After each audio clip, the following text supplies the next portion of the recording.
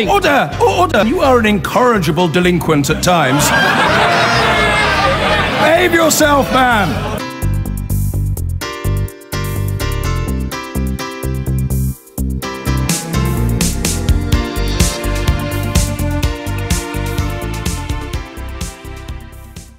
The Embassy of Saudi Arabia in the United Kingdom has released a statement in which it rejects any form of interference in its internal affairs regarding Ali Mohammed al-Nimr, the activist sentenced to death by beheading in Saudi Arabia. In my interview with the Prime Minister earlier this week, he said he would personally raise the case if he had the opportunity. In a moment, my interview with the father of Ali Mohammed al-Nimr, who has told me that there are now 7 other young men who face the death penalty. But first, our Foreign Affairs correspondent Jonathan Rugman has this. Ali Mohammed al-Nimr could be killed at any time. His body then put on display for alleged crimes committed when he was just 17. He'd taken part in Shia protests in the eastern city of Qatif in 2011. He was arrested the next year, found guilty of breaking his allegiance to the king, chanting against the state and using his mobile phone to incite riot. Though the real cause of his death sentence may be that he's the nephew of this outspoken cleric, Nimr al-Nimr, a leading opponent of the Saudi monarchy who's also been sentenced to death. In his first conference speech as Labour leader, Jeremy Corbyn asked the Prime Minister to intercede. Intervene now, personally, with the Saudi Arabian regime to stop the beheading and crucifixion of Ali Mohammed al-Nimr.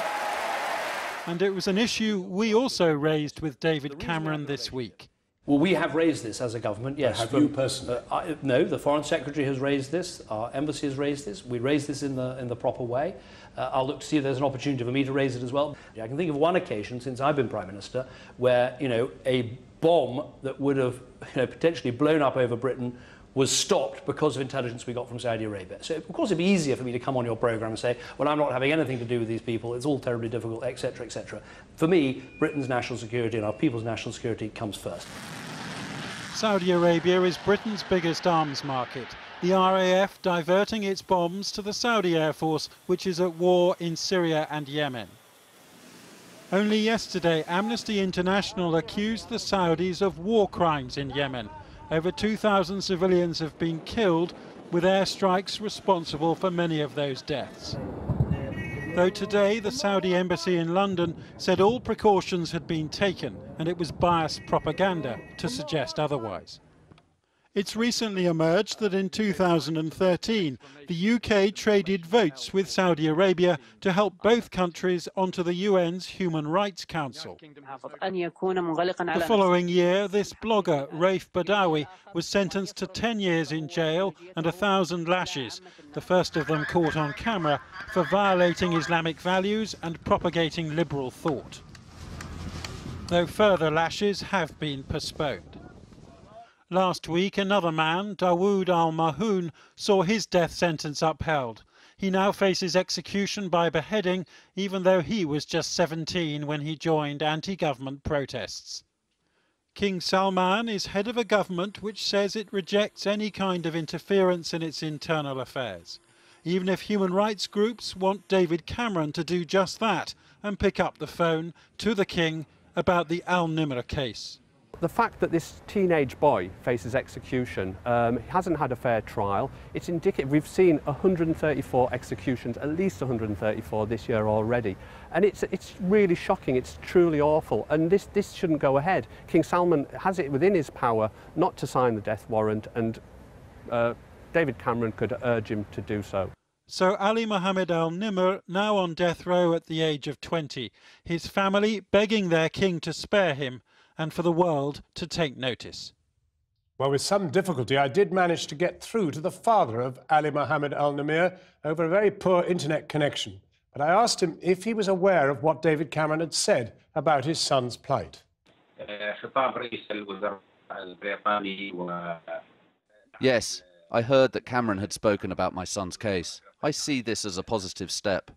Our two countries have a warm and friendly relationship, so I expect this will lead to a good outcome. I hope that Cameron's intervention will have a positive effect on the Saudi royal family. When did you last see your son, Mr. Mohammed, and how was he when you saw him? I saw him 2 weeks ago, but only for 10 minutes. He was okay then and seemed resigned to his fate.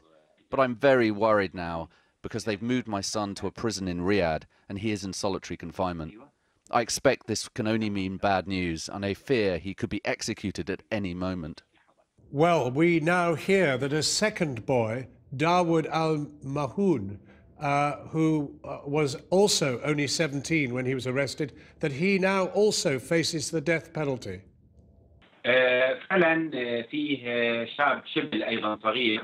Yes, Dawood al-Mahoun also faces the same fate as my son, but so do 6 others. So in total there are 8 young men who have been sentenced to death. Mr. Mohammed, does your son have any regrets about what happened on that demonstration 3 years ago? My son is completely innocent. He has denied all accusations against him and said so in court. My son is a peaceful man.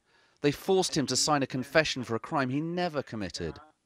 Mr. Mohammed, if the British Prime Minister, David Cameron, is watching this, what would you ask him? I want to thank Mr. Cameron and the international community. I know we're all good friends, so I believe that all these calls for my son's release will be very welcome. Mr. Cameron is a father too, so I know he understands what I'm going through. I'm so grateful to him and everyone else in the world who's campaigned on behalf of my son. I hope the matter can be resolved in a peaceful manner. Well, that was the father of Ali Mohammed al-Nimr.